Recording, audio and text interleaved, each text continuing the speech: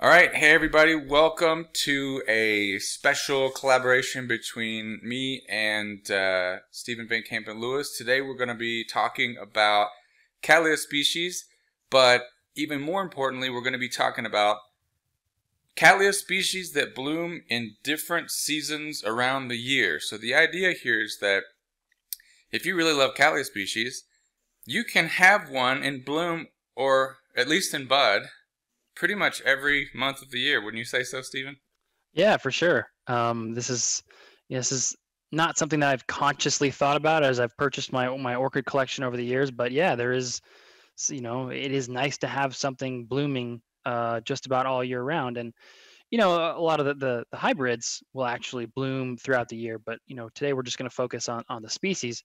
And I actually do want to say that Art Chadwick has a really good lecture about this very topic that happened this spring, Oh, really? and it's on the AOS their webinar series. So you guys can go check that out there. But Art Chadwick is not the only person in the world who's interested in species and having them bloom all year round. So we'll chat about it today. Cool.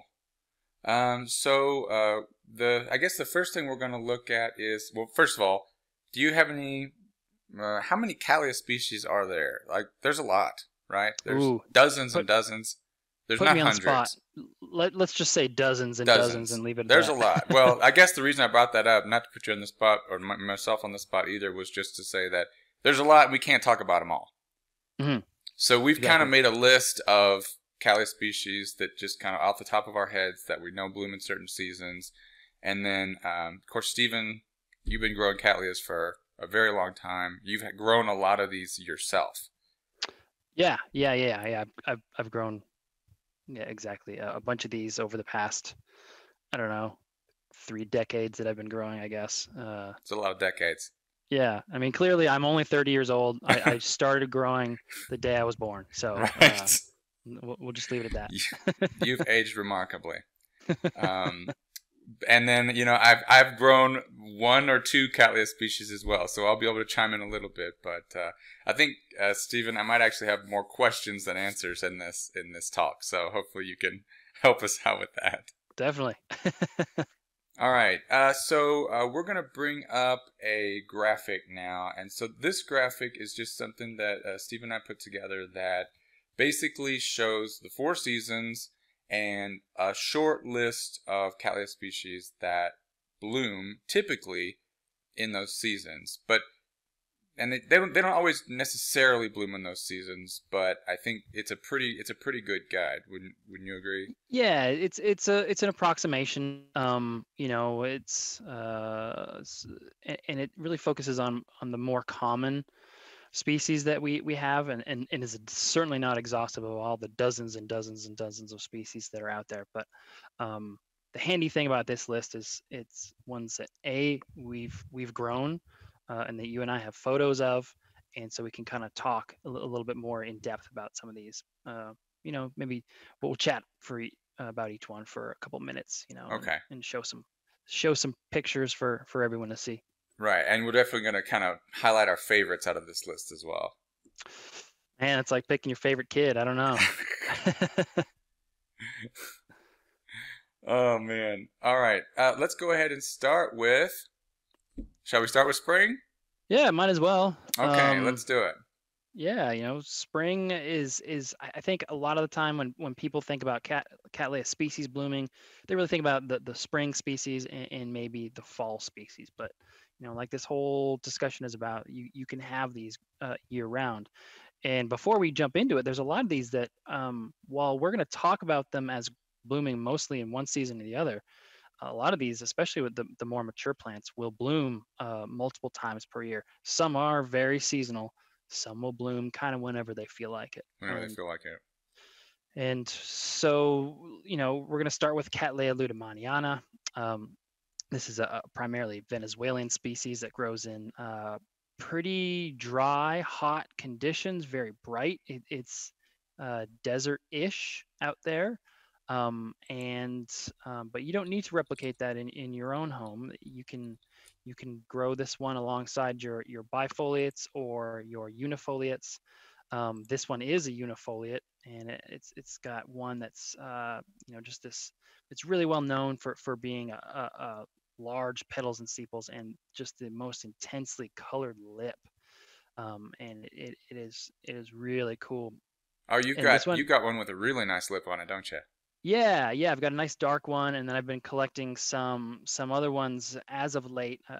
For some reason, the rubra bug has really hit me, and lueddemanniana has some just amazing rubras out there. Um, so Really strong red, really almost red, like a vibrant. yeah, an albescens is sort of an almost white, and that's the reduction of the dark pigment to the point where you almost can't see it. This is the reverse. There's too much pigment in the flower, and it just turns it this brilliant fire red. And there's a lot of species that have rubras, and lueddemannia has a really nice one. Cool. But this one's pretty bulletproof as far as if you're going to cut your teeth on Cattleya species. This one and the next one we'll talk about are really, really the way to go, and they're both spring bloomers. And lueddemanniana under lights, I've actually got a friend here in Texas who's blooming hers right now, and it's the middle of summer, but she grows under lights in more controlled conditions. Oh, I see. So it didn't get maybe that seasonal change. Yeah, not so much under lights indoors. Yeah, exactly. All right, let's go to this guy that's used to be a Laelia, but now I guess that's not the case anymore. Yeah, I still, in my mind, it's still Laelia purpurata, but I have changed my tags. I am a big fan of updating and staying relevant with the new taxonomy. But yeah, Cattleya purpurata is a really cool spring blooming. It's sort of a late spring blooming species, so it can kind of bleed into early summer there. And there's a lot of different varieties. This is like I said earlier, this is another one of those bulletproof species. It can take temperatures down pretty close to freezing, and it can take temperatures. I mean, I think it's 105 where I'm at right now, and it does just fine. They get pretty darn big, don't they? I think I've seen you with a picture. You're holding it, and it's like as big as your whole upper body. Yeah, and that's the lowland form or race. Actually, there's two different ones. There's a lowland form that is big plants, but there's a smaller one. The highland form is quite a bit smaller, and the one that I'm holding in my arms, that was me growing in Hawaii when I lived on the island of Oahu, and that particular one, it would bloom. You could set a calendar by the exact date nearly that it would bloom year after year after year. Wow. And that was the only time it would bloom. Next to it, I had a little highland one that bloomed 5 times for me in a year and a half and just bloomed basically, once a quarter almost. And so, not only do some species bloom repeatedly throughout the year, there are some differences where that particular plant is from. Like I said, the highland form was blooming regularly. My lowland form was blooming very regularly once a year. But this one is from sort of the southern part of Brazil, and like I said, it gets a lot more variable temperatures and is fairly easy. You can grow it without any particularly special conditions compared to your other Cattleyas, and grow alongside those guys. A little bit more forgiving. Yeah, very forgiving. Big flowers, big plant if you get the lowland race. But it's got a kind of a compact growth habit, so that between growths it's fairly compact. So a good sized pot can accommodate a large mature plant. So it'll get tall, but it won't necessarily. It'll be dense as well. Exactly. And it has a pretty nice fragrance too. Smells like the cereal Fruit Loops. It does. To my nose, it smells like Fruit Loops. Everybody's nose seems to be a little different, but I just love it. Absolutely love it. Nice. All right, our last spring bloomer we're going to talk about here. This is a bifoliate Cattleya. I've never grown a bifoliate. I've just seen your videos on that they are a little bit tougher to grow. But tell us about Cattleya amethystoglossa. Yeah, amethystoglossa is a really cool bifoliate, and unlike the two that we just mentioned, it is a little trickier to grow. Like a lot of the bifoliates, it likes hot, conditions, bright conditions, you can grow it alongside your other Cattleyas. This one, what makes it tricky is repotting. You need to do it as the new roots are coming out. If you repot a bifoliate, there's a good chance you'll kill it within that next year. So you can't just repot them whenever. And you will repot it as the new growth, the new leaves of the new growth are just starting to get differentiated. So the new growth will be about this tall, and then you'll see that flusher roots come out. And that's when you can cut it and or just repot it. But the blooms on this one are really cool. Sort of a round pink, typically bright pink lip with a lot of polka dots. They're a little thicker, a little bit more substance to it, a little They waxier are. maybe. Yeah, they're very plasticky, especially the lip. If you take that lip, it's very bumpy and very plasticky. There's cerulean varieties, alba varieties. There's a golden variety. The polyploids, I made a whole video about how the diploids, the two-end plants, are, probably about this tall above the pot, whereas the polyploids are monsters, 3-4 feet tall, and you can get those. H&R orchids is primarily my main source for the amethystoglossas, and specifically the polyploid amethystoglossas. Nice. Yeah. And they smell good too. They smell. I like the smell. I've had other people say they don't like the smell, so it's not that universal Cattleya smell that everybody loves. But they're great. I really enjoy them. Cool. All right. Well, we've got several other spring bloomers, but let's move on to the summer bloomers, and we got a few that we're talking about here. It looks like the first one are well. Did we have anything to say about any of the other summer bloomers before we get into the general the three we're going to talk about? No, I think the spring bloomers are like I said, the ones that a lot of folks think about when they think about Cattleyas. The corsage orchids, of course, were for springtime, and a lot of those unifoliate Cattleyas and their hybrids were bred specifically to bloom in spring. But there's a bunch of summer ones too. Yeah. In fact, you are now one of the nation's experts on growing this particular summertime hybrid, and it's just really cool. Well, it's funny because I talked to Arthur Chadwick about Cattleya rex, which is the next one we're going to talk about, and he said that they weren't that common because they never really got swept up in that whole corsage orchid thing, because there weren't ever really any holidays around the time that it bloomed. So, and apparently there haven't been that many around for a long time as well. But anyway, I thought that was interesting. So yeah, Cattleya rex, it blooms in the summer. It's interesting because, Cattleyas that bloom in different seasons might have similar growth habits, but then they just decide to put out their bloom spikes at different times of year, right? Like Cattleya rex starts to put out its leaves in late winter. Those growths mature, and as those growths are just starting to mature, the blooms come out, and it's in flower while the leaf is still kind of pushing out of the sheath. Okay. What about the roots? When do they come out? When do they root? Okay, so that's great. If it's not going to bloom, the roots will start pushing out just as that leaf is kind of completing its shape. But if it blooms, it holds off on putting out roots until the blooms are done. Oh, interesting. And that's something I just learned in the past year that I just kind of paid attention to. I was like, why are all these rooting and you're not rooting? And it was just like, well, I'm blooming, so leave me alone, But yeah, sure enough, the ones that bloomed, those are long gone, but they've put out. But I don't think they put out quite as many roots as the ones that didn't bloom yet. So it's still figuring out how that works.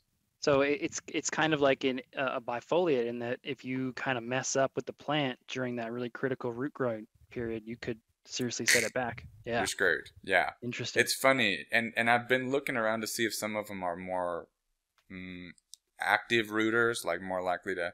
And I've noticed some of them did kind of root all winter long, and others were just like they just kind of crossed their arms and are like, no, I'm not doing it. So. Yeah, it's interesting. And I think that's one thing that's just it's worth mentioning to people who are new-ish to Cattleya species. They have different times of year that not only do they bloom at certain times of year, but also certain times of year they grow and certain times of year they root. So if you disrupt that, or if something happens where the roots all get torn off right after it makes them, you got to wait a year in some cases before you're going to get to see the plant try to make new roots in general. you got to hope that the plant can survive that year. Yeah. But I would also say a lot of the species are tough, you know. I mean, they're meant to live in the wild where they don't have someone doting over them and watering them every day. So I've been surprised at how tough they are as well. That's cool. What does the Cattleya Rex smell like as compared to other Cattleyas? I haven't. The Rex itself smells like roses to me. It's Okay. not really strong. Like you kind of get it real close. At least Mm-hmm. my plants should do. But they do have a nice, kind of a light rose fragrance. Cool. Yeah, no, it's nice. I'm hoping that with subsequent bloomings it gets stronger, but we'll see. Very cool. All right, our next summer bloomer. Now you're gonna have to help me pronounce this guy. Yeah, this is a loddigesii. And loddigesii is a bifoliate. I would say of the bifoliates, it's one of the more easier to grow, more forgiving. I've got one that has matured a bulb. I've got a big mature plant, and it's got a mature bulb, and I hope to see. I thought I saw some buds starting to form in that sheath, and it's also growing a new growth right now. But again, hot. This one will grow next to your other Cattleyas. It's not quite as temperature tolerant on the cold side as purpurata is, or the one that we're about to talk about. But it's still fairly bulletproof, and if you want to cut your teeth on one of the bifoliates, this might be a good one. Okay. And it's great. It's the one that I have has flowers that are like this big and just neon pink, and I've got a flask that I'm growing up, and they're out of flask now. I unflasked them about 1.5 years ago, and they're so my mature plant is about this tall-ish. I'm a fisherman, so it's actually this tall. But the ones out of flask, I've got one that's this tall and already has a sheath. So you're kidding. It wants to flower, it wants to bloom, which is really cool. Nothing particularly tricky about this one that I can think of. The fragrance is nice, and it's nice to have blooms in the dead of summer, when the world is steamy and hot.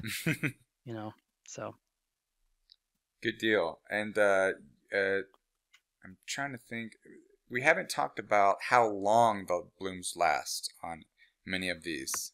But I would think that those both bifoliates, because they're thicker, waxier blooms, maybe they last a little longer. That's a good point. The amethystoglossa is probably about 3 weeks. Loddigesii was, I think last year I had mine for about a month, so it was a great, nice long bloom. Yeah, and in the heat of summer, that's really awesome. Yeah, that's really nice. The springtime bloomers we talked about, the lueddemanniana and purpurata, are 3 weeks as well. Mm-hmm. My Rexes have bloomed. They last about 2 weeks, but I'm hoping that in subsequent bloom we can get more time out of it. Yeah. I mean, as the plants get older, you'll get more blooms, and hopefully they last longer, and hopefully they have a stronger fragrance. Totally. Yeah. All right. Now, our next orchid that's a summer bloomer. It's very, very popular in Brazil. In fact, you were telling me that there are entire orchid societies dedicated just to this species. This is Cattleya intermedia. Intermedia is very popular in Brazil, as is purpurata. Both of these species have their own societies and shows dedicated to just that species.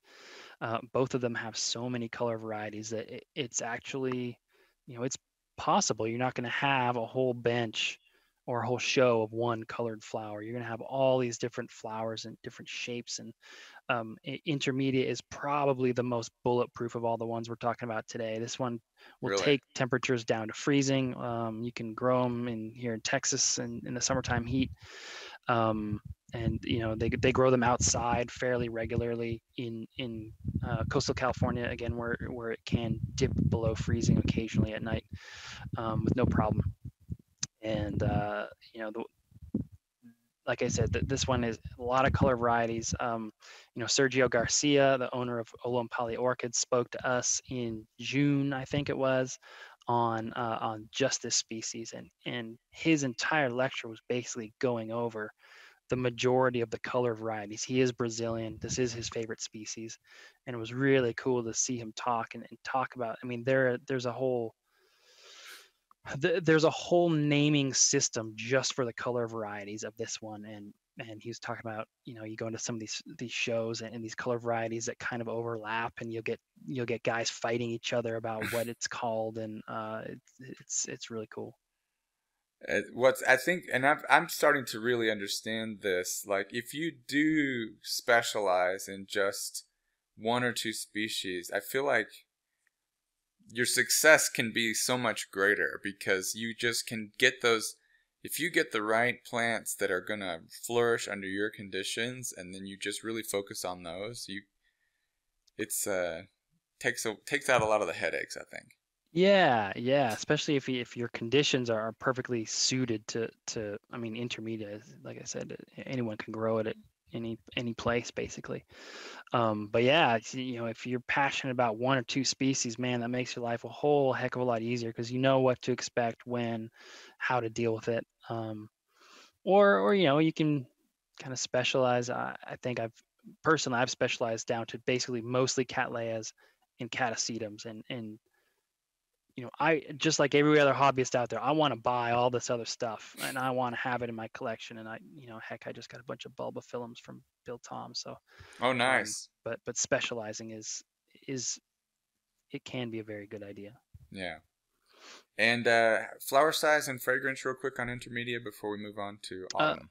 Flower size, they're a little smaller, probably like this big. Fragrance, I can't remember off the top of my head. I don't remember it being particularly amazing. Okay, not one Um, you really think of fragrance when you think of it. Yeah, yeah, yeah. I mean, when you think of fragrance, you kind of think of Dowiana or Tigrina or some of these other intensely walkeriana, which we'll talk about in a moment. Cool. Yeah. All right, yeah. So let's move on to our fall bloomers, autumn bloomers. Our list is starting to get a little bit shorter because it's looking like the autumn and the winter bloomers. There seems to be fewer of them.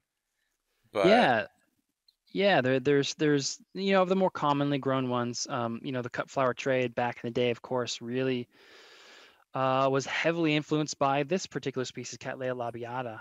It is a fall bloomer. It does have that sort of traditional corsage shape flower, big, frilly, lots of colors. You can get albas and rubras and semi-albas where you got the petals and sepals are white and the lip is dark, ceruleas. And this is a fairly easy growing orchid, fairly not fussy.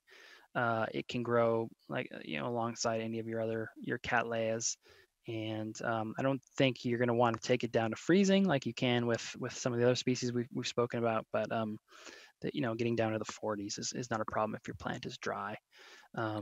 And this is I believe labiata was one of the first big floofy cattleyas that was discovered. Right? It was kind of like this is the one. It was like it was the one that really kicked off the Cattleya craze, and then it was lost for like 50 years. I think they couldn't find it. And so then they found it again, of course, and it just really accelerated the the Cattleya craze in the late 1800s or early 1900s when it was found again. I can't remember the exact dates, but then the cut flower trade was really heavily influenced by this one because it is a fall bloomer, and there are events that people want to have a corsage orchid for in right. fall. So And I'm not mistaken, this species is actually like photoperiod sensitive, so you can make it bloom by shortening the day, and that's been very useful to the flower trade because they can kind of control that and then get them to bloom whenever they need them to. yeah, you can do that. I know it's done significantly or a lot of the time with Phalaenopsis in Taiwan and some of these other places that just have acres and acres of Phalaenopsis.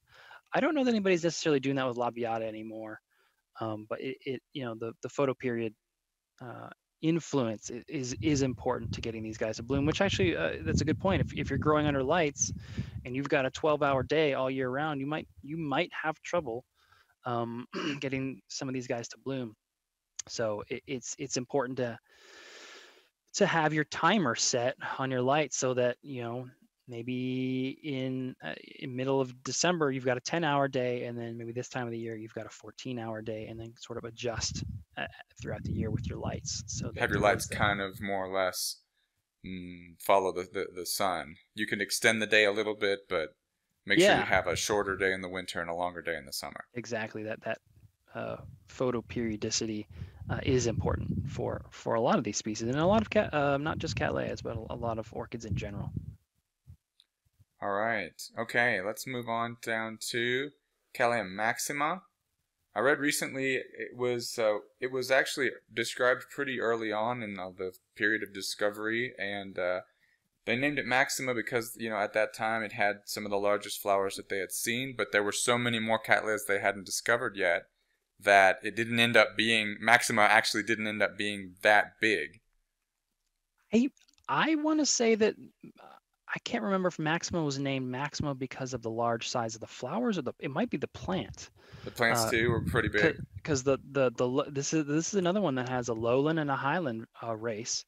The lowland race has these monster plants that can just be gigantic, and then the highland race is fairly compact and will bloom kind of whenever it wants. A lot like that purpurata that I had that bloomed 5 times in a year and a half. I'm certainly seeing that now. I just got a maxima a few months ago, and it went ahead and bloomed a few weeks ago. The flowers have lasted about 3 weeks so far. It looks like they're starting to see some brown patches on them, so Okay. but still 3 weeks, not bad. It's got And a that's a nice first floral bloom? fragrance. It's about this big across.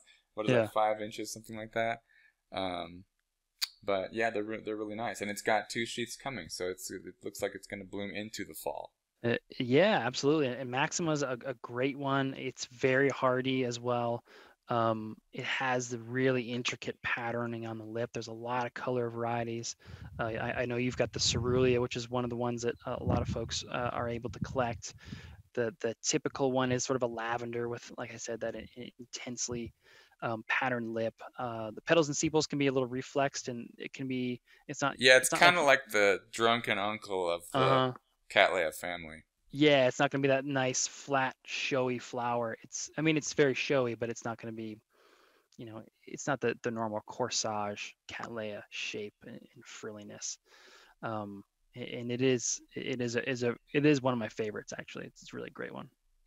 And apparently it's pretty tough and not that picky, which is Hmm. always a plus.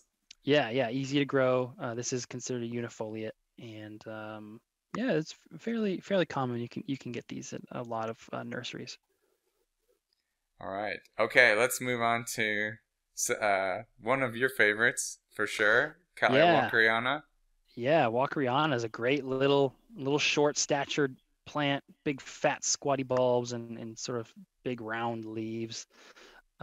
This one grows in some of the drier parts of Brazil, and this one is some people consider kind of finicky. It's going to want really bright light, like really bright light. It loves the heat. It is temperature tolerant on the cold side as well. It can freeze in its native habitat, and so it will take cold temperatures in addition to hot ones. But it is, it's a unifoliate in that it has one leaf, but it sort of grows like a bifoliate, and it grows a lot like its nobility or cousin, where if you repot it at the wrong time, it'll get very angry with you and might die. It wants to drain very quickly, maybe a little more quickly than some of these other Cattleyas. Yeah, they And need to dry really quickly. I've got mine, the one you sent me, I've got growing in rocks, and it's it's still. I doing wish it great, would get right? a little bit. I wish it would dry out a little bit more between waterings. Yeah. Yeah, I've got mine in sort of the hottest, brightest part of my backyard. And unlike Maxima, which has these kind of, like you said, drunken uncle flowers, these have the flat, wide flowers, intensely Yeah. fragrant. You smell a walkeriana, and at least for me, that's really what got me hooked on this one. Is that fragrance, and there's a lot of color varieties. In fact, I'll show a photo of a rubra and an alba, and they are siblings. It's Estrela da Colina by a sibling. Estrela da Colina is, I think it means star on the hill in Portuguese. but this comes from the H&R breeding, and it's actually somewhat common when to have albas and rubras, so white and dark red from um, the same Seed pod. crossing. Yeah, from the Yeah. same seed pod, because again, it's a mutation of that pigment. So you either have too much or too little, and for whatever reason, you can get both of them in the same pod. Nice.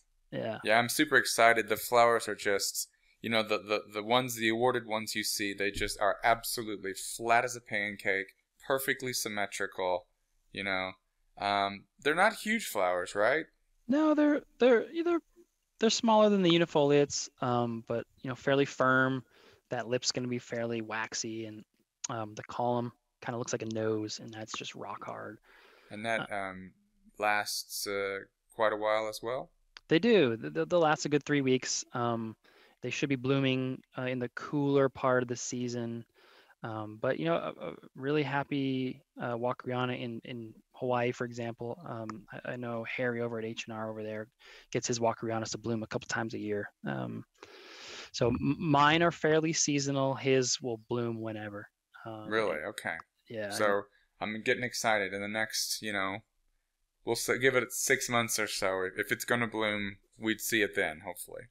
I bet you'll get a new growth. So this is one of those ones. So all the ones we've talked about have the flower spikes coming out of the top of the new growth. Walkeriana actually will send up new growths, and then the flower will come out on a separate new growth, which is very odd. And so let's hopefully, around September, mid-September, if we see a new growth coming out of yours, we'll watch it to see if it's a new spike. And the new growths are very pointed. A spike will be sort of a blunted end of that new growth. So it's I'll be there with the magnifying glass every day. Yeah, absolutely. All right. How about winter? Believe it or not, we have some Cattleyas that bloom right around the winter solstice, right? Or is it a little bit later than that? Yeah, it is around that. Percivaliana is in the northern hemisphere is often called the Christmas orchid because it'll bloom around that time. And Percivaliana is interesting. It also comes from kind of a drier, more xeric area in South America, a lot like lueddemanniana. And so they'll want to grow fairly dry, kind of hot, but this, while in nature they grow hot and dry, you can put them next to your Cattleyas and they'll do just fine. This particular species, in my opinion, smells horribly.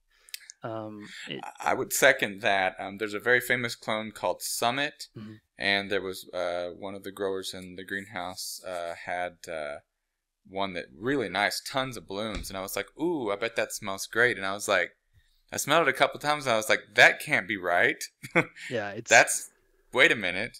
I wouldn't say it smelled. Yeah, I think it's right up there with bulbos, and it's not as putrid, but it's not pleasant. Which is bizarre. Yeah, for sure. But again, that one's fairly easy. You can grow it just like the rest of your other ones. Yeah, and it's interesting because this, even though these plants are blooming in different seasons, generally speaking, they're growing in the summer and they're resting in the winter, right? I would say most of them, that's true. The bifoliates will actually keep growing all winter long if you keep watering them.